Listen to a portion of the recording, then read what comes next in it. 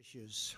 Before we begin, I'd like to take a moment to send America's hearts and prayers to the people of Puerto Rico and the U.S. Virgin Islands.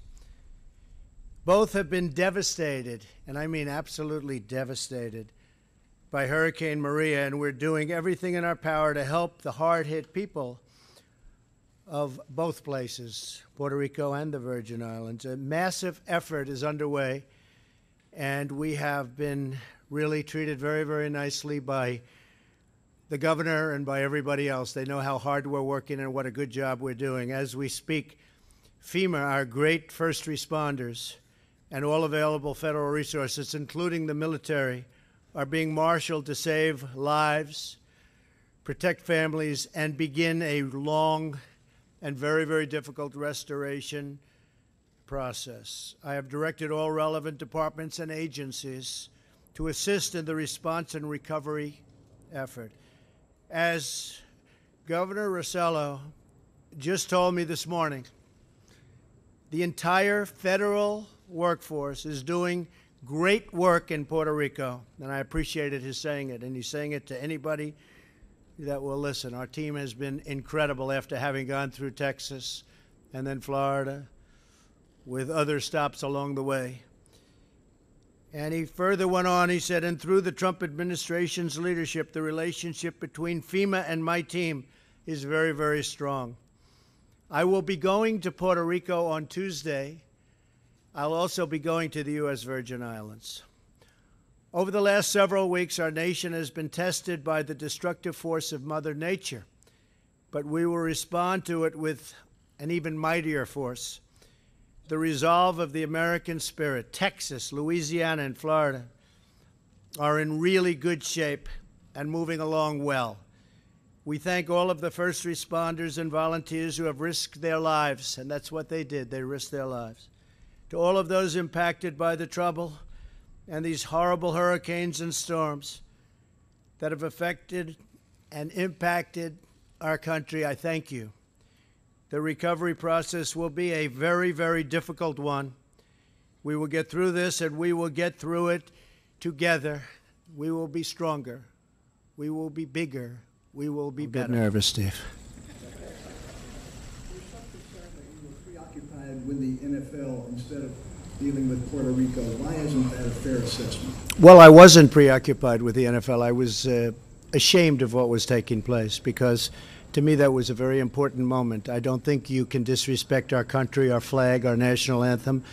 To me, the NFL situation is a very important situation. I've heard that before about was I preoccupied. Not at all. Not at all. I have plenty of time on my hands. All I do is work.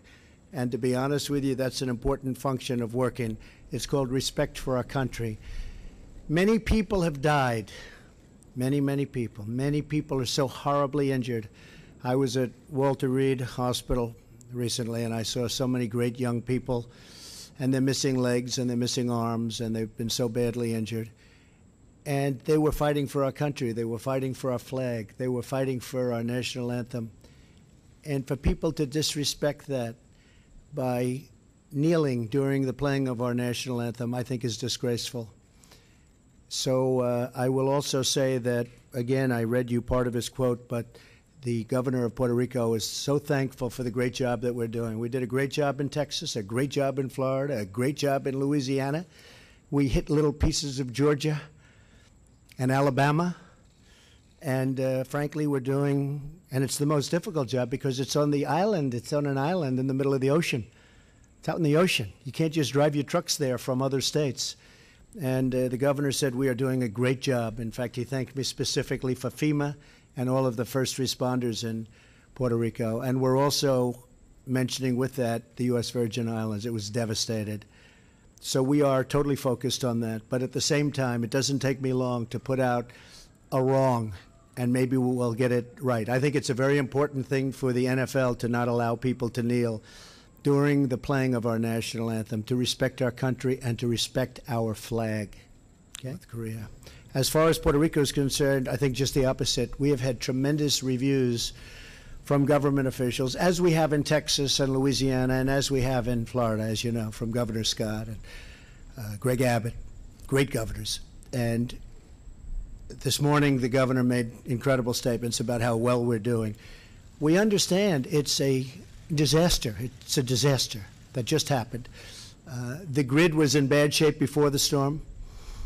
And Puerto Rico didn't get hit by one hurricane. Got hit by 2 hurricanes. And they were among the biggest we've ever seen, with the second one being even worse. I mean, the second one hit Puerto Rico as a Category 5. I don't believe anybody's ever seen that happen before. Hit land with that kind of velocity. The governor has been extremely generous, and I appreciated it. We right now have our top people from FEMA, and they have been there.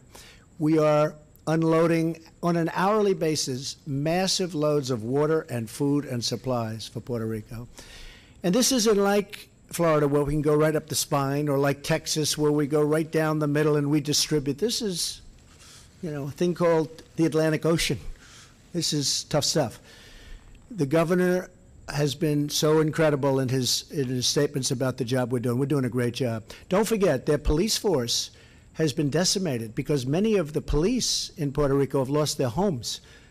So, sure, they want to be police, but they also want to be able to watch their families and find their families, and they have to live.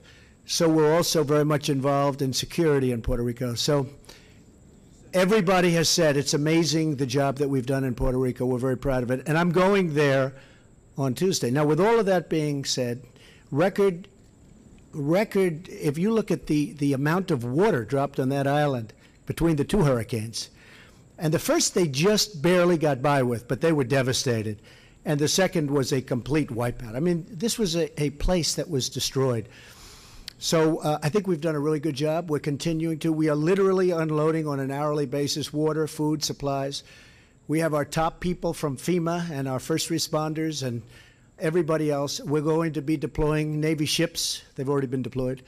And we are going to do far more than anybody else would ever be able to do. And it's being recognized as such. But it is a tough situation. Would you have a question for the President? Mr. Prime Minister, if I may, sir, do you share President Trump's hostility toward the Venezuelan regime? And what is your opinion generally of his, that is to say, President Trump's suggestion that U.S. military intervention might be required if the Venezuelan government doesn't change course? Do you support that? And would you be an advocate within the EU for tougher sanctions against the Venezuelan government? Miren, nosotros estamos... Well, we're spearheading in the European Union a proposal to impose sanctions on Venezuela. What is happening in Venezuela is unacceptable. Venezuela traditionally was a democratic country, and at this time it's no longer a democratic country. There are political prisoners in Venezuela. There are people who are in jail only because they think differently than Mr. Maduro. And I was the first prime minister to receive Lilian Tintori, who's the wife of Leopoldo Lopez, who was jailed because Mr. Maduro didn't like him. But there were many others who were sent to jail. In Venezuela, there was a parliament, and the government has made up this other parliament, which has its meeting next to the other parliament, and it enacts legislation. They've created a commission for the truth, which is an anti-democratic tool, which only serves to judge people without respecting minimum human rights standards. Venezuela is on the road to dictatorship, unless that can be stopped. So all of those who share values such as democracy, freedom, and human rights have to do something. At this time, sanctions are important. It's important that there be an international coalition putting pressure on Maduro so that political prisoners are freed and democracy is restored, because this lack of democracy and the attack against human rights and freedoms are come in conjunction with a terrible economic situation with a 300% inflation rate, with problems supplying foods and medicines to people. So it's a really tragic situation, and I think that we in the United States and Spain have a responsibility towards Venezuela. There are a lot of Spaniards living in Venezuela, and I'm worried about them and the rest, but they certainly worry me. So I think that the international community should be forceful with regards to Venezuela. Gracias, buenas tardes. Thank you. Pilar Santos from El Periódico de Catalunya. I have a question for each of you. For President Trump, with the serious political crisis in Spain because of the referendum on Sunday, what solution do you think there is? Have you given advice to President Rajoy on this matter? Do you think there should be a dialogue between the Generalitat and the government to find a solution? And now a question for Prime Minister Rajoy. It seems that what you're doing in Catalonia, the way you're managing things in Catalonia, is having an impact on the budget, and I'd also like to know whether you think that the situation with the PNV party can be resolved, or do you think that you will have to call early elections? Thank you very much. Well, I think the people of Catalonia have been talking about this for a long time, but I bet you if you had accurate numbers and accurate polling, you'd find that they love their country, they love Spain, and they wouldn't leave.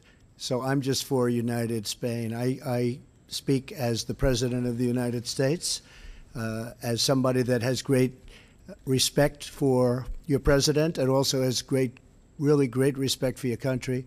I really think the people of Catalonia would stay with Spain. I think it would be foolish not to, because you're talking about staying with a truly great, beautiful, and very historic country.